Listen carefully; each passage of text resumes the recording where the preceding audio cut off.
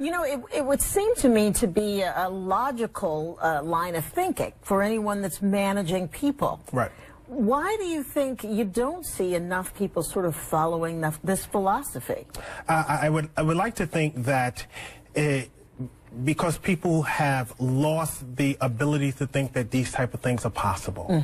We now live in a society where it seems so much about division and individualism that we really have lost that we can be partners. When we look at for-profit and not-for-profit organizations, we all want the same thing.